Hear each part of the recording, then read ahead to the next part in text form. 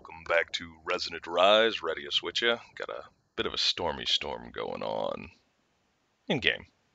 I logged in this morning and found this sitting in my craft terminal. I have a feeling I know what we're going to find, but let's go take a look anyway, shall we?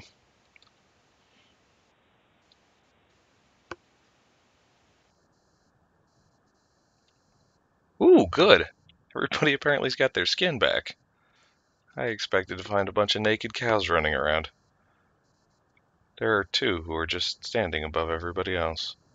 I guess they've risen above the herd. Ba-dum-bump. Uh, I'm an idiot, I know. Welcome back, guys. The holidays have been a little busy, so things are a little bit chaotic. Haven't had as much time. My brother and his wife and my little niece were in town. Still are, actually, so I haven't really had time to do a whole lot. Rest assured, I'm going to get things moving again, I promise you, and we'll get back on a more reasonable and regular time frame. I've been goofing around a little bit with Ender.io. I've got some real plans for the future with that. I'm not going to do anything with it today, though.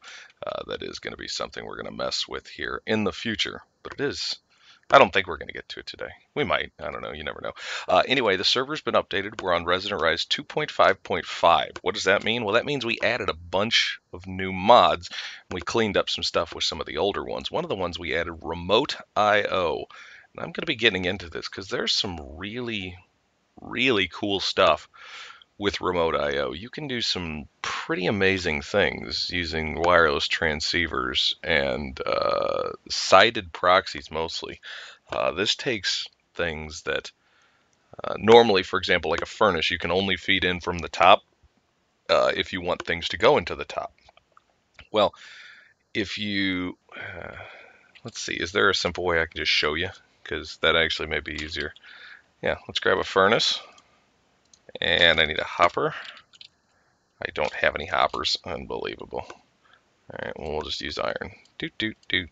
How do I not have any hoppers? It just that doesn't make any sense. It's crazy pants. I'm going to build us an extra one just in case we need it at some point in the future. Alright, off we go. And we need coal. Just some coal, whatever. Okay, so, as we all know, you drop a furnace here, take it, coal goes in the top. Piece of cake, right?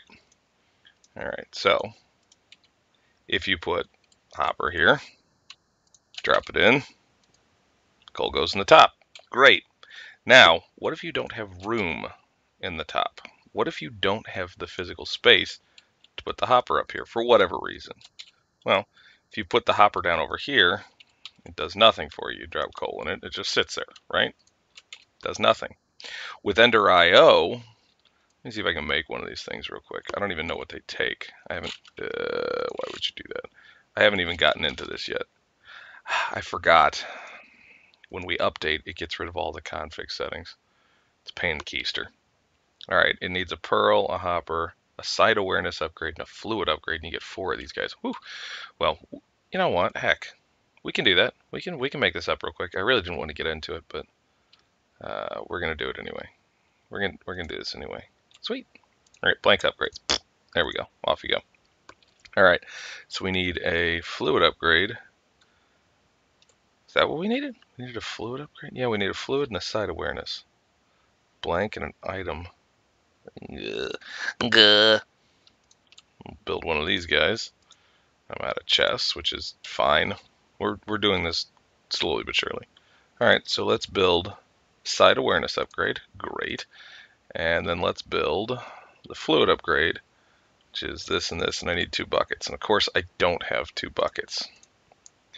Because why would I have buckets, right?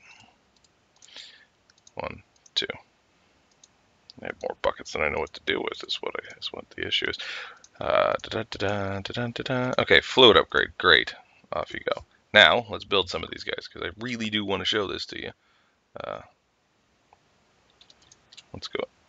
Wait, what am I missing? Oh, I'm missing the danged hopper. Curse you. Let's make up a slew of chests. We always seem to run out of the darn things anyway.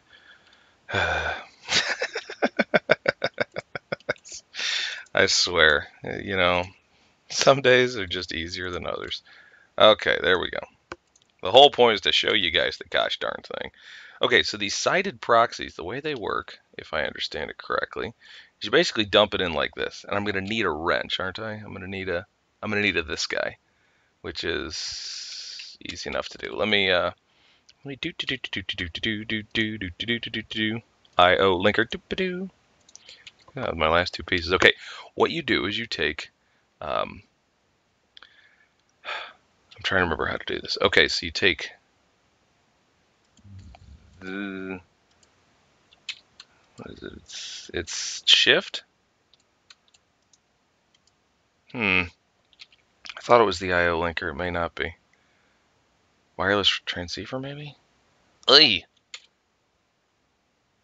I know there's a way to do it. Okay, so shift. And no, that's not it. Oh well, we'll come back to it. This is something that we are definitely going to get into. I swear I'm doing it right. Let me check that real quick because I wrote it down earlier because I played around a little bit with this. Give me 1 sec. Hey guys, we're back. I can't get it working. I'm not sure what I'm doing wrong, to be perfectly honest with you. I just kind of put it together. I'm just sort of studying the stuff. We'll see if we can get it working for a later point in time. Basically, what it's supposed to do is give you the ability to insert items from alternate directions, so you don't have to build hoppers on top. You can build hoppers off to the sides, things along those lines. Well, we'll get to it once I've had a chance to play around with a little bit more. So that's coming up. Anyway, no, I wanted to clean up just a few little things, show you some of the stuff that's been done here. By the way, ours just got another big update. So we're basically starting over from scratch when it comes to Ars Magica. If you come over here, and I know I kind of just got us delayed, but that's okay. All right, where'd my book go? There's my book. If you open the book, that's not what we had before. We had a list of everything. Now I've got very, very little to go on. So I basically am starting over from scratch. Uh, Crafting altar, inscription table, Oculus. I can't click on any of these things anymore. It's all kind of gone. So I think I actually am going to need to rebuild all of this stuff in order for it to unlock with the book. That's what I'm understanding the situation to be. So is what it is. We will get to that at a later time. I'm not messing with that right now. That's a fair amount of effort. I went ahead and rebuilt my smeltery. It's now able to handle 70 odd blocks worth of stuff, and I've kind of modernized it. I realize it's a smeltery. I modernized it a little bit. We added a whole bunch of liquid ducts in, and they can do a variety of different things. I love this. Boop, pump it in, pump it out, tank's full. I've included a couple of basically storage tanks here, giant open block tanks on the side of the wall, and you can pump to each of these guys using these levers here on the side. There's nothing in there right now, so I can't really show you. But both of those will pump to here in case you realize, you've pumped in, 100 ingots worth of steel and you don't want to lose it and you got to smelt something up real quick. You can dump it all in there. Or for example, if because I let everybody else use the smeltery too, if I've got a big old project and I log off and I'm letting it melt down, because I don't want to sit there and wait for 5 minutes for 100 and something different blocks to go. If somebody else shows up and I'm not doing anything with it, but there's lava or whatever, steel or tartarite or whatever floating around in there, they can pump that stuff using these guys into the tanks, do whatever smelting they need to do, then hit this lever and it'll pump it all right back into here again. Basically, it's a way to do multiple jobs all at the same time, which I think is pretty slick. I got my liquid ducts over here. I made a whole bunch of Tico glass because Tico glass is like unicorn sex. I want as much of it as I can possibly get my hands on. So I got a couple of basins over here, levers, ducts, the whole routine. Now, that being said, torches are boring. So I was thinking about different ways to light this place up because it's got a little bit of light coming in from the outside here. It's got a little bit of light from our lava here, but back of that room's awfully boring. It's awfully not lit. So I started playing around with this stuff again. You remember this? Energized glowstone buckets. Put it down here. Glowstone rises. Well, look at that. Lights up the corner of the room, and it looks pretty slick, doesn't it? I really like it. You make it by taking glowstone and melting it. Now, here's the important thing. You can't let the source block get away. So you put it down like with a solid block on top of it, at which point it will flow out the sides just like how water flows, except for it flows up. You'll notice, too, if you stand in it, you get a speed boost and a jump boost. And while that doesn't really matter for here, it's given me some ideas for other things that we can do. Which we'll get to at a later time. There's no sense speeding it along now, but I kind of like that. And you see how much it really lights the room up. Really lights the room up. It makes the lava side look dark now in comparison. So um, that's done in the magma crucible. For those of you who didn't know, I'll show you real quick. I'll just take you back to basically what you do is you grab yourself a magma crucible and you start melting glowstone, or there's a number of different things you can melt, but you melt it down and it goes into here. And I've got it set to auto eject into a tank where you just take a bucket and scoop out your bucket worth and off you go. So I made myself a couple of those because I really like that. That's really cool looking. But I also came up with this. This is destabilized redstone. Now, if you put redstone, ooh, it's being goofy. It doesn't like that. Okay, no problem. I did this earlier, and you see how it's all spiky now? It's actually, I may keep that using, ooh, that's kind of cool looking. I don't know, we'll see. That's, to recover and make this stop doing it, all you do, even though it doesn't look like there's a solid source block there, there's a solid source block there. So you take it all and then watch it, up it goes. Zoop, zip, zip, ba-dip, bop. Okay, here's what I was thinking of doing. You take the glowstone, you put it there, neat. Take the redstone and put it there. Huh? What do you think? One going up, one going down. If it doesn't lag me all to heck, I think that's what I want to do with it, because I think that just looks, the up and down thing, I really like that. Really do. I don't know why, but I really do. So I think I'm going to do that on this side too. I've got the outside being red. Okay, so we take this back. It's so cool. Okay, so the outside's the red side. Got it. Got it. Okay, so you go there, and you go there, and then I get out of the way so that I don't get myself blinded by reds. Oh, something happened. It didn't go right. What happened? I must have put it in the wrong darn spot. Okay, so that goes away now. Now, where's that redstone at? There it is. Sort of. What are you doing? Did I put you in the wrong spot? I must have put it in the wrong spot. All right, so here's what we'll do. We'll start with the redstone there. Then we'll put our glowstone there. Whoop. Oh man, did I get it out in time? I did. I got it. Whew. That stuff moves fast. There. What do you guys think of that? I kind of like it. It's kind of a cool little just, I don't know, it just looks different. I think I'm going to keep it. Again, unless it lags my base out or lags everybody else out. I'll have the admin come by and do a tick per second check on it, make sure it's not blowing up the server or anything else along those lines. I really do kind of like it though. It lights the room up, gives a touch of extra class to an otherwise classy gentleman such as myself. If you believe that one, I got more to share. Anyway, let's go. There was a few other little things I wanted to kind of cover. I realize this is going to be kind of a short episode today. I did want to show you guys the glowstone and stuff because I really do like it. I really do. I think that's really a slick setup. Um, there's a couple other things I wanted to show you that we've incorporated into our setup here. I'm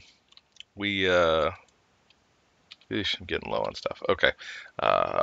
I went ahead and picked up some of these Jabba better barrels.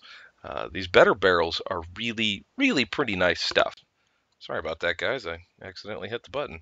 Did not mean to do that. Anyway, we're back. Goofball. What I was showing you was the Jabba better barrels. Here are the better barrels in a variety of different states of upgradedness. Okay, it starts out with your better barrel. Standard old barrel. what is it? That's 4,096. So 64 stacks. And then you can upgrade it 1, 2, 3, 4, 5, 6, 7, 8, all the way up. And it exponentially just basically keeps doubling. So like this one is I think a second tier. I'm gonna turn off chat real quick because who knows what they're talking about pork chops. I stay away from those crazy kids. Anyway, so I think this one's been upgraded to the second level. So instead of 4,096, it went to 8,000. Now it's at 16. This one's up at 65, which is 2 levels past that, and this one's up at 131. It's pretty. These barrels are pretty nice, and then I've got them hooked into the ME network through the ME storage bus. It's fairly straightforward stuff. It's just regular old. I've got it set to where it just sits there and pulls everything out. Pretty much straightforward stuff. Everything makes perfect sense with it, and we just rock and roll. I'll show you how to put these guys together because it's actually fairly intuitive.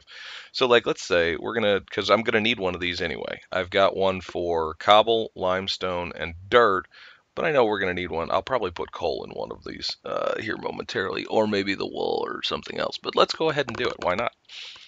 Because I've got you here together. It's fairly straightforward. It's just wood, slab on top, and then a chest in the middle instead of being blank like it was for factorization barrels. It's fine. That's it. Gives us our barrel. So, all right. Actually, you're going to need that back. Red. There you go. Because you don't actually need the barrel to upgrade. Okay. So, now we got our barrel. Let's go ahead and take a look at these. Wood. It's a lot of pistons, wood, chest. Straight. Really? I'm out of wood. I'm not out of wood. Really? Stop that. What was I missing? I'm out of pistons. Ah, fiddly ducks. And it doesn't want to put pistons up there. Oh, I swear. The problems that I live with, kids. First world. First world. We'll slap ourselves some pistons here. Just real quick. Bear with me. .com. Let's make 64 of them, say. Okay. Get back there now. Now, as I was saying before, I was so rudely interrupted by a lack of materials. Okay, so we got upgrade 1. Great. We actually want to make 2 of these for every barrel that we're going to make. Because what you'll see, so now we've got upgrade 1. We're going to keep 1, put 1 back into inventory. Because upgrade 2 takes upgrade 1. And you have to have the barrel upgraded in order to upgrade. I'll show you what I mean. Let's go ahead and put this together. I forgot I'm going to need multiples and multiples, but that's okay. We'll show you the principle like this because it kind of shows you what we're talking about. All right, so let's. I'm not even going to bother hooking it completely up yet or any of the rest of that stuff. We're just going to make some room for it. Okay, using my traditional brick punching technique. So you look at it, 64 stacks max, no problem. We were going to put, and of course I didn't bring any with me because why would I have been that smart, right? Seems like that's something I should do. We were going to take, because we've got cobblestone, limestone, and dirt down in there. Let's do coal. At some point we'll deal with the rest of that, because I have a feeling that's probably the next thing that's going to gum up all my stuff, because I'm not really using it. So we take our piece of coal, and we simply, just like anything else, boop, put it right in there. Now, if you shift and click it, you'll see you can lock it, meaning that it'll always be coal. It's coal, whether it's empty or not empty, it's coal. See, I can take it out, and it doesn't go away. And by taking it out, of course, my backpack ate it. I love these backpacks, except when I hate these backpacks, because they really will drive you crazy from time to time. Okay, so now that we got that in there, we'll hop up here and try not to overshoot it. Now, if I've got my 1 and my 2, if I try just to do the 2, it won't let me put it on there. You see? Nothing. Put the capacity mark 1 wood, boop, changes the look. And if you read the tooltip at the top, we went from 1 of 4096 to 1 of 8192. Now we take our capacity number 2, boop, now we're up to 16K. It's just that simple. Now, and if I break these, I will show you what happens. You break it, you get your upgrades back, you get your materials back, you get your barrel back. You get everything back.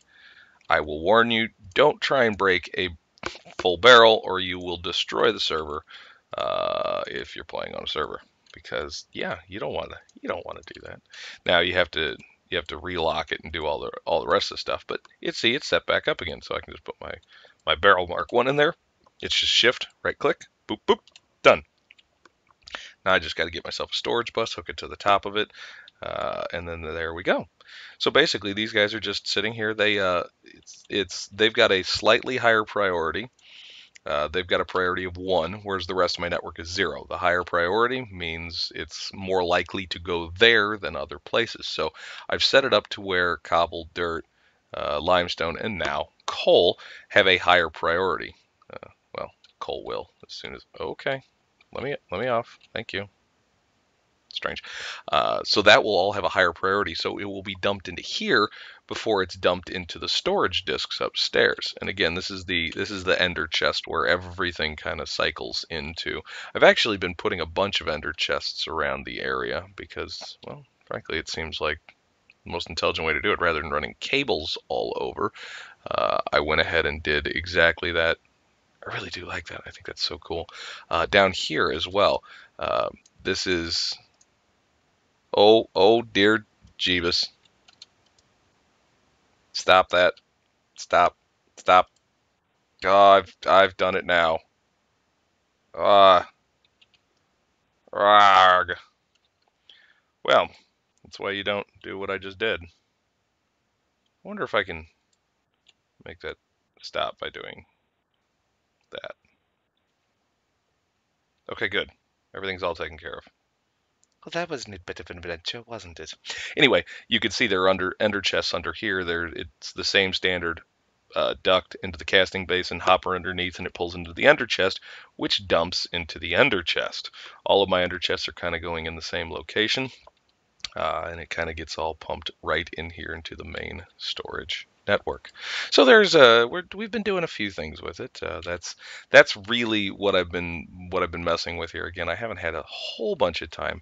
I really do want to get into this Ender IO stuff because Ender IO's got some really interesting things that you can do with it. It's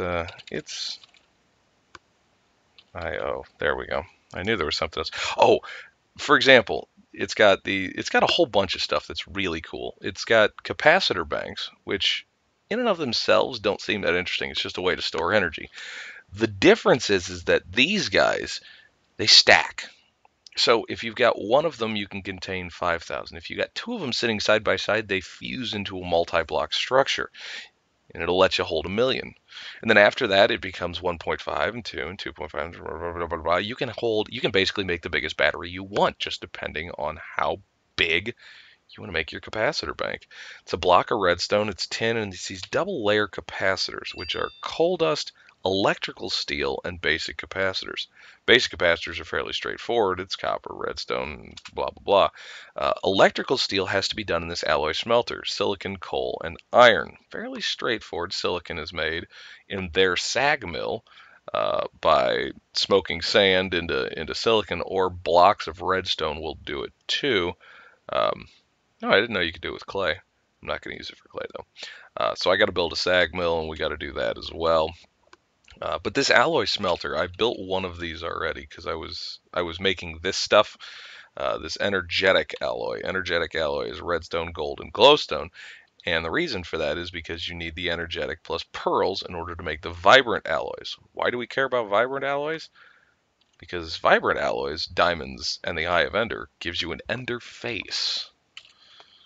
We'll get into that. That's a whole different episode. But I did want to show you just briefly this because it's pretty interesting stuff, and then we'll probably have to cut our episode short. This furnace mode, you put 3 things in and it smelts it. Pretty nifty. Now the cool thing is you could do 3 of the same and smelt at a reasonable speed.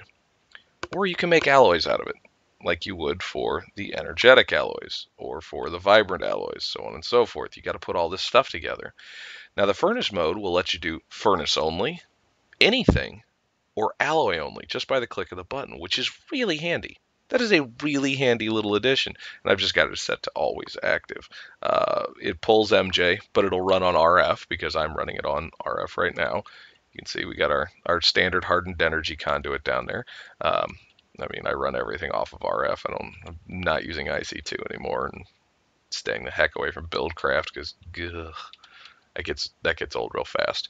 So anyway, we've got kind of our standard little setup here. We've got our alloy smelter, and I'm gonna start doing some fun stuff with it. I'm gonna build an ender face, and we'll kind of get into that next time as to what ender stuff does. So we're gonna play with this. I'm gonna get the remote IO stuff working. There's a couple of other new mods that got added. Truss, TRUSS, which I will show you guys here just briefly. I haven't done virtually nothing with any of the stuff that was just added. These were from ModJam 3, I think. So we got truss, which is a moving strip block, a motor block, a frame item, and I don't know. Oh, and that's clearly not anything important. So frame item, motor block, and moving strip block. Basically, what this does, it's kind of like Calcavacia's MFFS movement stuff. I think it was Calcavacia. I think that was the pack that it was in. But basically what it does is it allows you to build moving platforms that have machinery and everything else on it, and they work while moving. Pretty slick stuff. Let's see what else. There was a Sync was another mod that was added. Shell Constructor, Shell Storage, Treadmill, and Sync Core. What these guys do, I'm not really sure. I know that just from reading the blurb about them, you can make clones of yourself, and I think you can position your clone, like leave your clones kind of all around the world, and then if you die, one of your clones comes to life and you play as your clone. I think it's very strange, and I may just make a bank of clones, because why not? I know. I'm nuts. I'm really nuts. Okay, so Steve's factory. I think it's Steve's factory manager. Yes, there we go. A machine inventory manager and inventory cable. This is another one of the new mods that got added in. And basically, what this is, the long and short of it is, this is a guy that if you build it, will tell you and allow you to, as long as machines are hooked up. And again, I haven't played with this. I need to play with it, so just so I don't, sound quite so stupid. The inventory cable is simple. The inventory manager is basically a machine that where you hook it up, and as long as it's hooked up to the machines that it's near, basically, so if I took it and I made that machine and plopped it right smack dab in the middle here and ran cord to all these machines, it acts as a control point, and I can tell it. Can we just make this so I can kind of show you guys what it looks like? Let's try that real quick. This is starting to kind of, NEI doesn't like it. Okay, so it's iron surrounded by a block of redstone, piston, and stone probably. Okay, so redstone, I know I had blocks. I got way too much of this junk. Okay, so that's redstone. I need iron. Iron goes up top. We need piston. See, these pistons get used by it was just one, wasn't it? And then we needed stone. I wonder if it'll let me use cobble or not. It will not. Okay, so we'll kick that back. Hello? Hello? Whoa.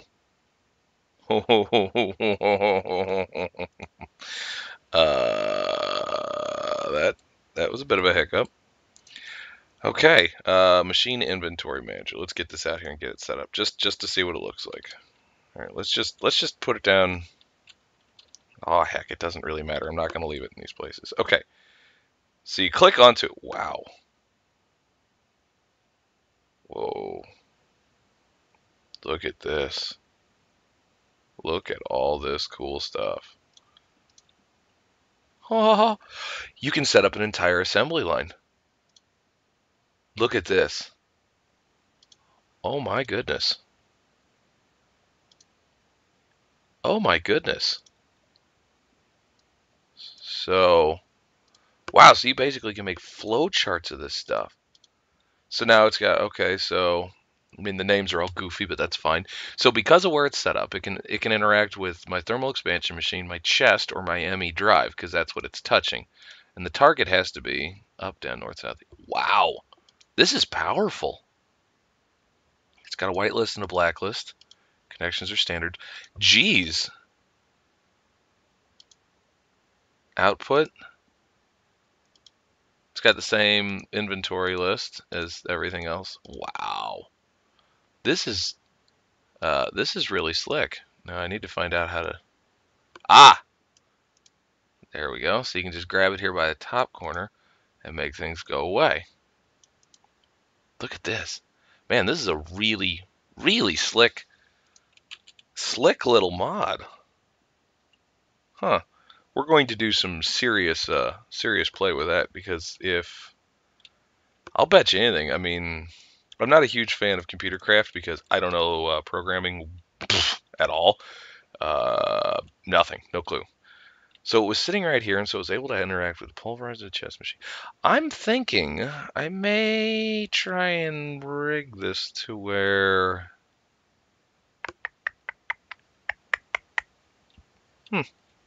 I've got some ideas. I think I may run like inventory cable down through the center, put the manager basically on top here.